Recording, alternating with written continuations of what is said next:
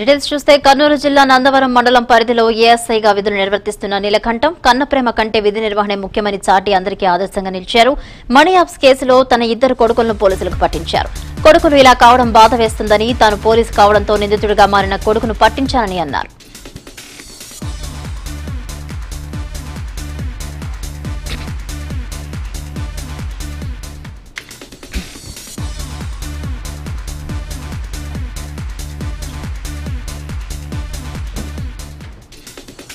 BJP senior నాయకుడు కటక Mrutyunjayam TRS నేతపై ధ్వజమెత్తారు. బండి సంజయ్ భాష మార్చుకోవాలని చెప్తున్న బల్క సుమన్ ముందు సీఎం కేసీఆర్ భాషను మార్చుకోవాలని సూచించారు.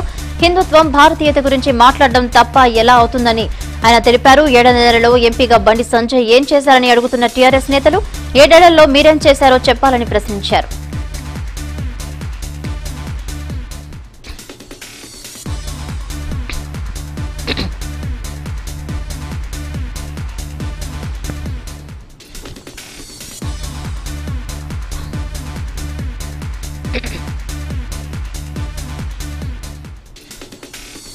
సుబ్బయ్య హత్యతో తనకు సంబంధం లేదన్న ప్రొద్దుటూరు ఎమ్మెల్యే శివప్రసాద్ రెడ్డి చౌడేశ్వరి దేవి పాదాల మీద ప్రమాణం చేశారు. టీడీపీ శవ రాజకీయాలు చేస్తుందని మండిపడ్డారు.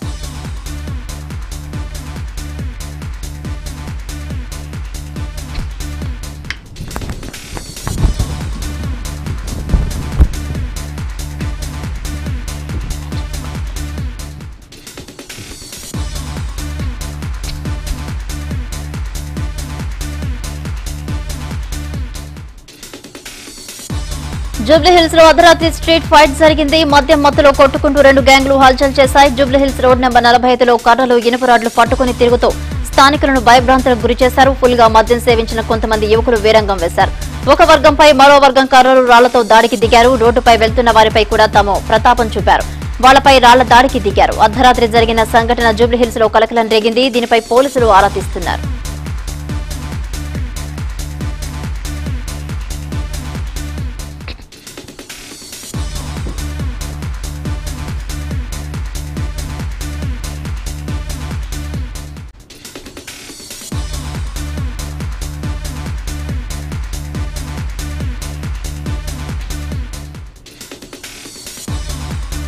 డిసెంబర్ 31 సందర్భంగా రాచకొండ పోలీస్ కమిషనరేట్ పరిధిలో ట్రాఫిక్ పోలీసులు డ్రంక్ అండ్ డ్రైవ్ తనిఖీలు చేపట్టారు. కుషాయిగూడ ట్రాఫిక్ పోలీస్ స్టేషన్ పరిధిలోని కుషాయిగూడ, కీసరా, జవహర్ నగర్ పోలీస్ స్టేషన్ పరిధిలో రాధికా చౌరస్తా, ఈసీఐఎల్ చౌరస్తా, కుషాయిగూడ, చక్రీపురం, నాగారం, దుమాయిగూడెం, రాంపల్లి చౌరస్తా, కీసరతో పాటు పలు ప్రాంతాల్లో ట్రాఫిక్ పోలీసులు పకడ్బందీగా వాహనదారులను ఆపి డ్రంక్ అండ్ డ్రైవ్ తనిఖీ చేపట్టారు.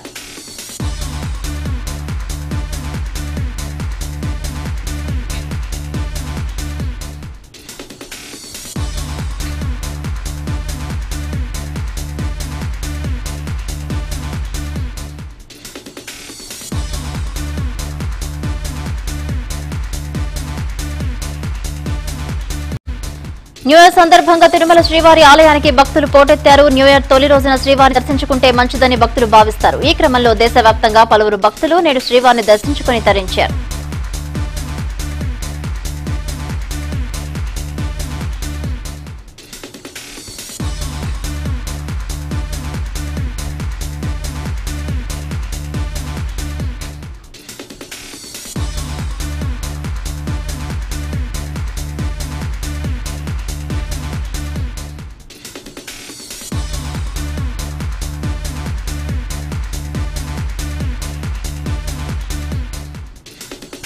ఏపీలోని దేవాలయాల్లో విగ్రహాల ధ్వంసం కొనసాగుతూనే ఉంది. విజయనగరం జిల్లాలోని ప్రఖ్యాత రామతీర్థం ఆలయంలో, కోదండరామ ఆలయంలో శ్రీరాముడి విగ్రహం ధ్వంసం చేసిన ఘటన మరొక ముందే తాజాగా తూర్పుగోదావరి జిల్లా రాజమండ్రి శ్రీరామ్నగర్ లో ఉన్న విఘ్నేశ్వర ఆలయంలోని సుబ్రహ్మణ్యేశ్వర స్వామి ఉపాలయంలో స్వామివారి విగ్రహాలని దుండగులు ధ్వంసం చేశారు.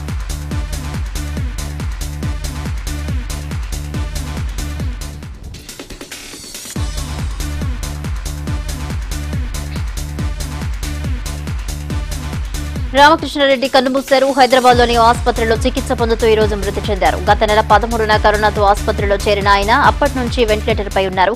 పరిస్థితి విషమించడంతో ఈ ఉదయం తుది శ్వాస విడిచారు. ఆయనకు కుమార్తె, కుమారుడు ఉన్నారు. చల్లా రామకృష్ణారెడ్డి మృతిపై మంత్రి అనిల్ కుమార్ యాదవ్, వైఎస్ఆర్సీపీ నేతలు, కార్యకర్తలు దిగ్భ్రాంతి వ్యక్తం చేశారు. ఆయన కుటుంబ సభ్యులకు సానుభూతి తెలిపారు.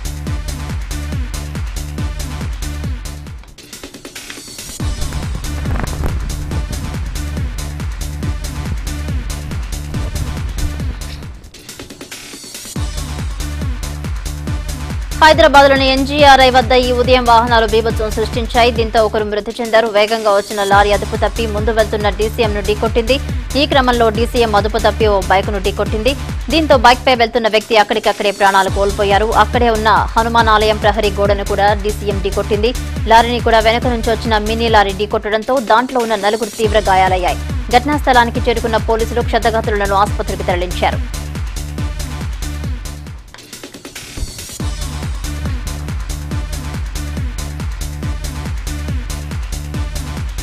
హైదరాబాద్ పోలీస్ కమిషనర్ కార్యాలయంలో నూతన సంవత్సర వేడుకలు జరిగాయి. న్యూ ఇయర్ కేక్ కట్ చేసిన సిపి అంజనీ కుమార్ కొత్త సంవత్సరానికి స్వాగతం పలికారు.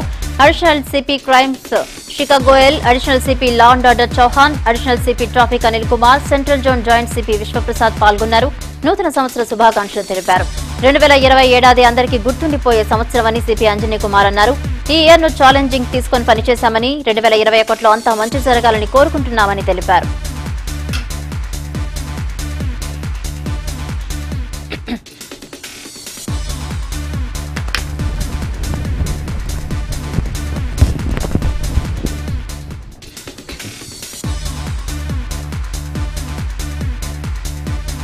సినీ నటుడు నర్సింగ్ యాదవ్ అనారోగ్యంతో కన్నుమూశారు. హైదరాబాద్ లోని ఓ ఆసుపత్రిలో చికిత్స పొందుతూ తుది శ్వాస విడిచారు. 300కు పైగా సినిమాలో నటించిన ఆయన కామెడీ విలన్ గా, విలక్షణ నటుడిగా మంచి పేరు తెచ్చుకున్నారు. 1963 మే 15న హైదరాబాద్ లో జన్మించిన ఆయనకు భార్య చిత్ర, కొడుకు రిత్విక్ యాదవ్ ఉన్నారు. రజనీకాంత్ నటించిన భాషల్లోనూ ఆయన మంచి పాత్రే చేశారు. విజయ నిర్మల దర్శకత్వం వహించిన హేమా హేమీలతో ఇండస్ట్రీకి పరిచయమయ్యారు నర్సింగ్ యాదవ్.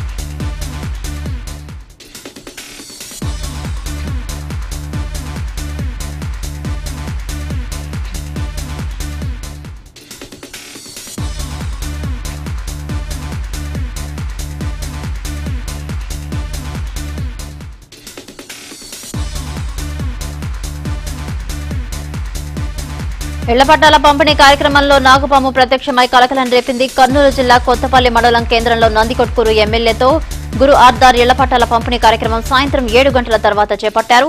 పట్టాల పంపిణీ కార్యక్రమం పూర్తయ్యేసరికి 8 గంటలు దాటింది. అంతలోనే జనాల నుంచి పెద్ద నాగుపాము వెళ్లడంతో గమనించిన కొందరు పామును రాళ్లతో కొట్టి చంపారు. పెద్ద ప్రమాదం తప్పిందని ప్రజలు ఊపిరి పీల్చుకున్నారు.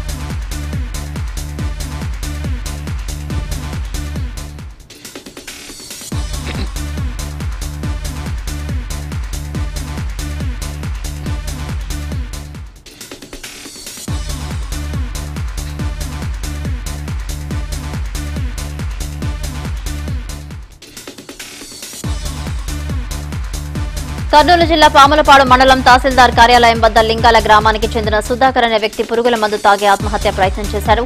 తన పొలం వేరే వాళ్ల పేరు మీద ఉంది, అది నా పేరు మీద మార్చడం లేదని రెవెన్యూ అధికారులు తనకు న్యాయం చేయడం లేదని ఆత్మహత్య యత్నం చేశారు.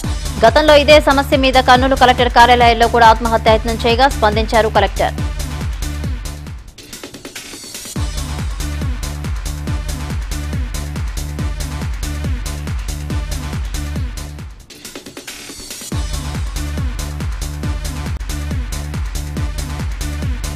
ధరణి పోర్టల్లో మరిన్ని ఆప్షన్లు పెట్టి మరింత మెరుగుపరుస్తున్నట్లు సీఎం కేసీఆర్ వెల్లడించారు.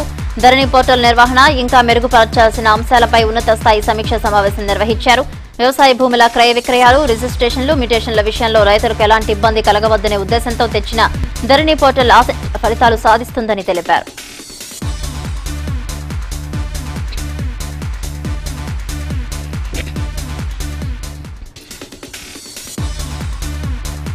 జీహెచ్టీసీ ఇండియా కింద 6 లైట్ హౌసింగ్ ప్రాజెక్టులకు వర్చువల్ ద్వారా శంకుస్థాపన చేశారు ప్రధాని మోదీ. పలు రాష్ట్రాల ముఖ్యమంత్రులతో మాట్లాడారు.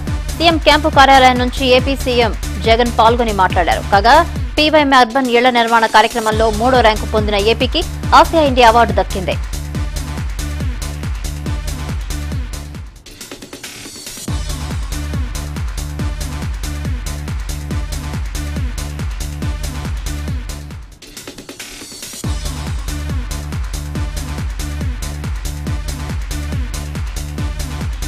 దేశంలో కొత్త కరోనా స్ట్రెయిన్ కేసుల సంఖ్య 25కు చేరింది. తాజాగా మరో 5 పాజిటివ్ కేసులు నమోదయ్యాయి. జీనోమ్ సీక్వెన్స్ ద్వారా ఈ కేసులు నిర్ధారించారు. పూణేలోని వైరాలజీ ఇన్స్టిట్యూట్ లో కొత్త 4 కేసులు, ఢిల్లీలోని ఐజీఐబీలో మరో కేసు నమోదైంది. అయితే యూకేలో వేరియంట్ లో పాజిటివ్ తేలిన 25 మందిని ఐసోలేషన్ లో ఉంచినట్లు కేంద్ర ఆరోగ్య శాఖ వెల్లడించింది.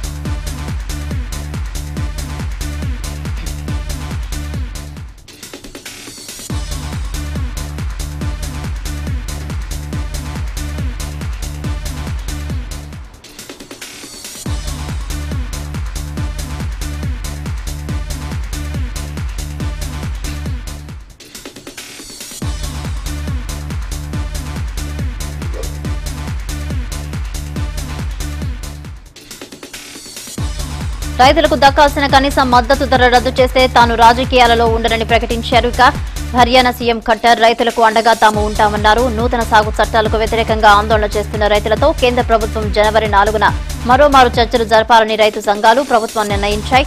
రైతుల డిమాండ్లను పరిగణలోకి తీసుకున్న ప్రభుత్వం కనీస మద్దతు ధరపై కమిటీ వేసేందుకు విద్యుత్ బిల్లులను పెండింగ్ లో పెట్టేందుకు అంగీకరించింది.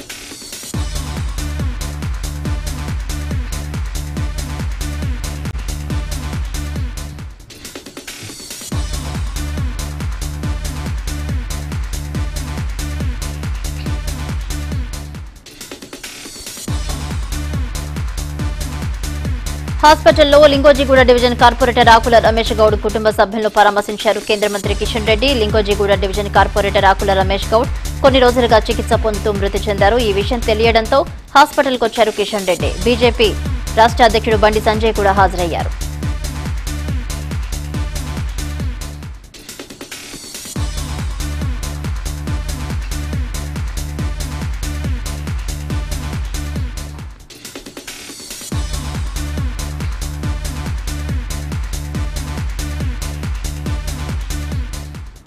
కమర్షియల్ వాహనదారులకు సీఎం కేసీఆర్ నూతన సంవత్సర కానుకను అందించారు. మార్చి నుంచి సెప్టెంబర్ వరకు 6 నెలలకు సంబంధించిన వాహన పన్నును రద్దు చేస్తూ ఉత్తర్వులు జారీ చేశారు. కోవిడ్ నేపథ్యంలో తీవ్రంగా నష్టపోయిన ప్రైవేట్ టాక్సీలు, సరుకు రవాణా వాహనాల యజమానులకు ఇది ఊరటనివ్వనుంది. మానవతా దృక్పథంతో 6 నెలల వాహన పన్ను 267 కోట్లు రద్దు చేస్తున్నట్టు గత నవంబర్లో ప్రకటించారు. దీనికి సంబంధించిన జీవోను తాజాగా విడుదల చేశారు. సీఎం నిర్ణయంతో రాష్ట్ర వ్యాప్తంగా 8,37,811 వాహనదారులకు లబ్ధి చేకూరనుంది.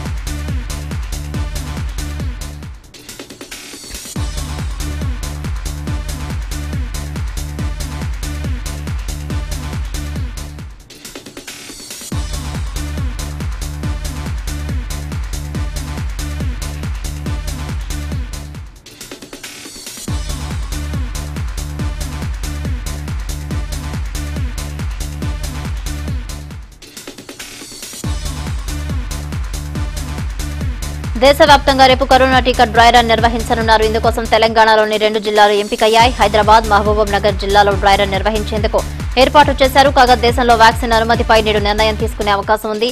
ఆ వ్యాక్సిన్ల అనుమతులకు సంబంధించి చర్చించడానికి central drugs standard control organisation ఈ రోజు మరోసారి సమావేశం కానుంది.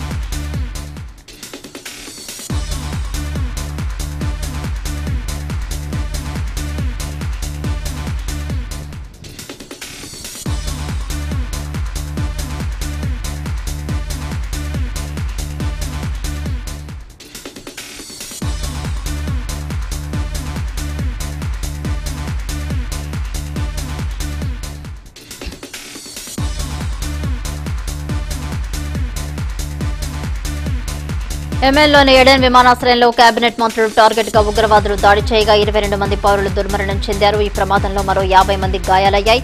పేలుళ్లకు కారణాలు తెలియనప్పటికీ ప్రధాని సహా ఇతర మంత్రులు ఎయిర్పోర్ట్ ను వీడి సురక్షిత ప్రాంతాలకు చేరారు. ఇదే సమయంలో వారు చేరుకున్న ప్యాలెస్ సమీపంలో మరో బాంబు పేలిందని, దీంతో ప్రాణ నష్టం జరగలేదని విమాన అధికారి ఒకరు వ్యాఖ్యానించారు.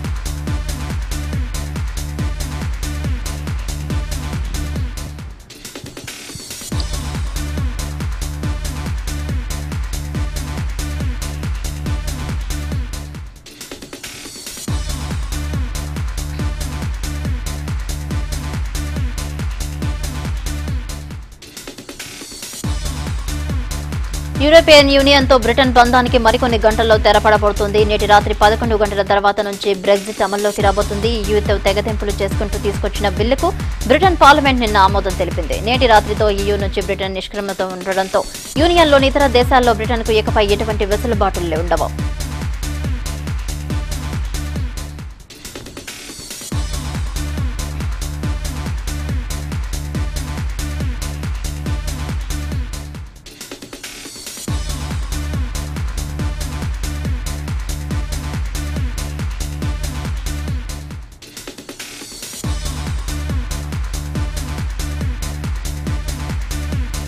స్టాక్ మార్కెట్లో కొత్తేడాది కనిపించని జోష్, లాభాల్లో ముగిసిన దేశీయ మార్కెట్లు. అలాగే 117 పాయింట్లు లాభపడింది సెన్సెక్స్. రికార్డు స్థాయిలో 47.86కి వద్ద ముగిసింది సెన్సెక్స్. 37 పాయింట్లు లాభపడి 14,000 మార్కును దాటింది నిఫ్టీ.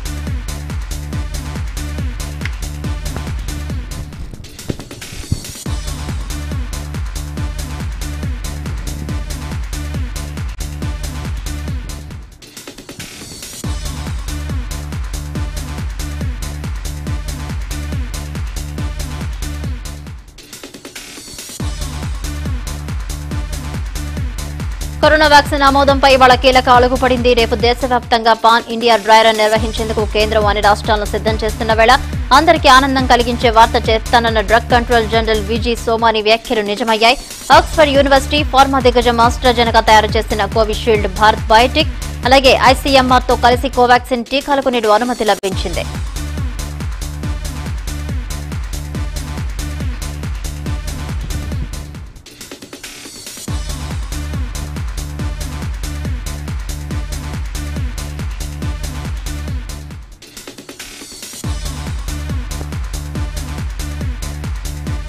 కరోనా మహమ్మారిని తరిమి కొట్టడానికి వ్యాక్సిన్ అందుబాటులోకి వచ్చిన ప్రజలందరూ తప్పనిసరిగా జాగ్రత్తలు పాటించాలని ప్రధానమంత్రి నరేంద్ర మోదీ స్పష్టం చేశారు. దేశంలో కరోనా కేసులు తగ్గుముఖం పడుతున్నాయని, అయినప్పటికీ ఎవరి జాగ్రత్తలో వారు ఉండడం మంచిదని ఆయన చెప్పారు.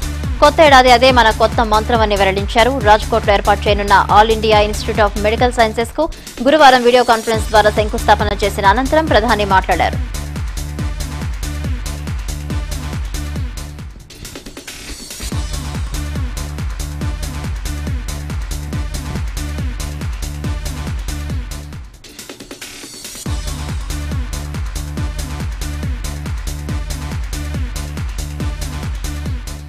దేశవ్యాప్తంగా కరోనా వ్యాక్సిన్ పంపిణీకి ముందస్తు సన్నాహంగా కేంద్ర ప్రభుత్వం శనివారం నాడు అన్ని రాష్ట్రాలు, కేంద్రపాలిత ప్రాంతాల్లో డ్రై రన్ నిర్వహిస్తుంది. డ్రై రన్ సన్నద్దతపై ఢిల్లీ ప్రభుత్వాధికారులతో కేంద్ర ఆరోగ్య శాఖ మంత్రి డాక్టర్ హర్షవర్ధన్ శుక్రవారం సమీక్షా సమావేశం జరిపారు. వ్యాక్సిన్ రిహార్సల్స్ గా చెప్తున్న డ్రై రన్ ను అసోం, ఆంధ్రప్రదేశ్, పంజాబ్, గుజరాత్లలో గత డిసెంబర్ 28, 29వ తేదీలో నిర్వహించారు. తక్కిన రాష్ట్రాల్లో శనివారం ఈ డ్రై రన్ నిర్వహించనున్నారు.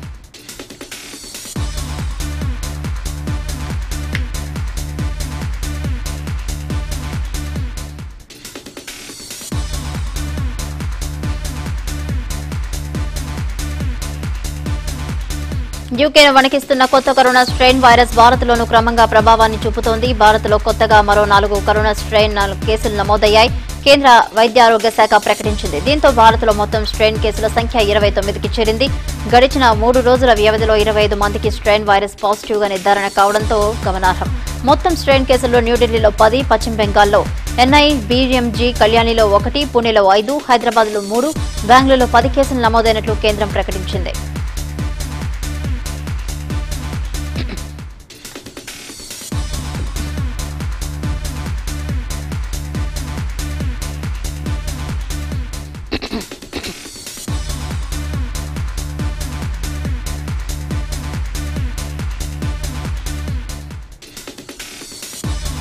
ఆంధ్రప్రదేశ్లో కరోనా కేసులు తగ్గుముఖం పడుతున్నాయి. గత 24 గంటల్లో రాష్ట్రంలో 58,519 మందికి కరోనా పరీక్షలు నిర్వహించగా 326 మంది కోవిడ్ పాజిటివ్ గా నిర్ధారణైంది. దీంతో ఇప్పటి వరకు కరోనా సోకిన వారి సంఖ్య 8,82,612కు చేరింది. నిన్న ఒక్కరోజు కోవిడ్ వల్ల ఎటువంటి మరణం సంభవించలేదు. మొత్తం 7,108 మంది మృత్యువాత పడ్డారు. ఈ మేరకు వైద్యారోగ్య శాఖ శుక్రవారం హెల్త్ బులెటిన్ విడుదల చేసింది.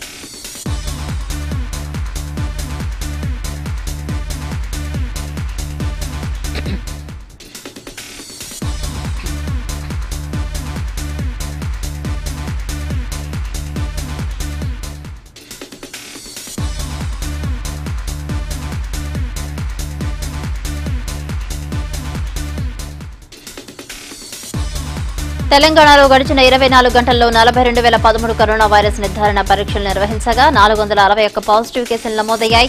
దీంతో ఇప్పటి వరకు నమోదైన మొత్తం కేసుల సంఖ్య 2,86,815కు చేరింది. ఇక గడిచిన 24 గంటల్లో కరోనాతో 3 మృతి చెందడంతో మొత్తం మరణాల సంఖ్య 1,544కు చేరింది. ఈ మేరకు వైద్యారోగ్య శాఖ శుక్రవారం ఉదయం కరోనాపై హెల్త్ బులెటిన్ విడుదల చేసింది.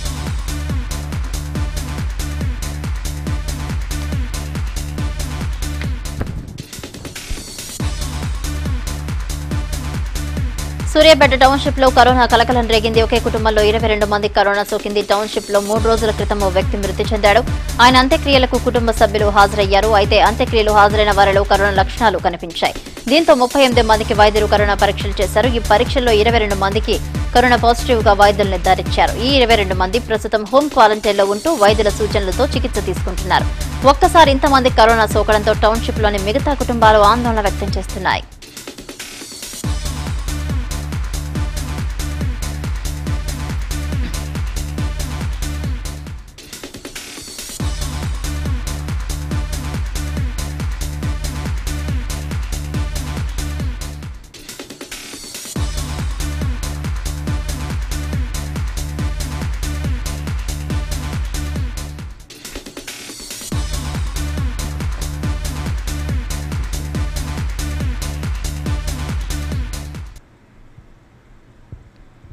రాష్ట్రంలోని పేదలందరికీ ఇళ్లిచ్చేందుకు కట్టుబడి ఉన్నామని ఆంధ్రప్రదేశ్ ముఖ్యమంత్రి వైఎస్ జగన్మోహన్ రెడ్డి అన్నారు. ఏపీలో 30.75 లక్షల మందికి ఇళ్ల పట్టాలు అందజేస్తున్నామని తెలిపారు. శుక్రవారం భారత ప్రధాని నరేంద్ర మోదీ అన్ని రాష్ట్రాల ముఖ్యమంత్రులతో వీడియో కాన్ఫరెన్స్ నిర్వహించారు. సీఎం క్యాంపు కార్యాలయం నుంచి ముఖ్యమంత్రి వైఎస్ జగన్మోహన్ రెడ్డి కార్యక్రమంలో పాల్గొన్నారు.